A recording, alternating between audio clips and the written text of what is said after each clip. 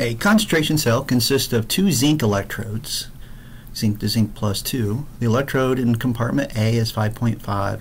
The electrode in compound B is 0.16 smaller, both zinc nitrate. What is the voltage of the cell? Alright, so we have a concentration cell. Going to use our standard E of a cell equals E ought of a cell minus RT over NF natural log of RQ.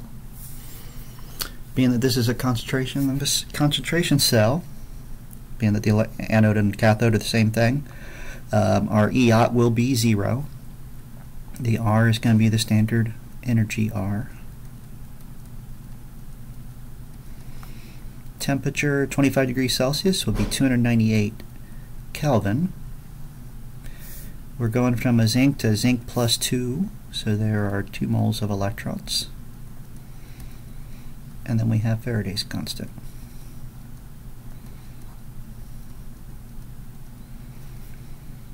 And we're going to take the natural log of our Q. When we work out that entire equation, it works out to be just zinc ions over zinc ions here. But this will be our low concentration, and the high is going to be down below. So that is going to be 0.16 molar over 5.5 molar.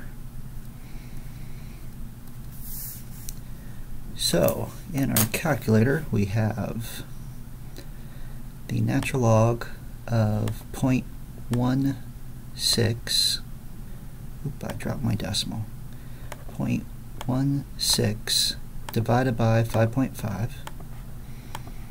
That should be a negative value, and it is, which I will multiply by negative 8.314 and 298,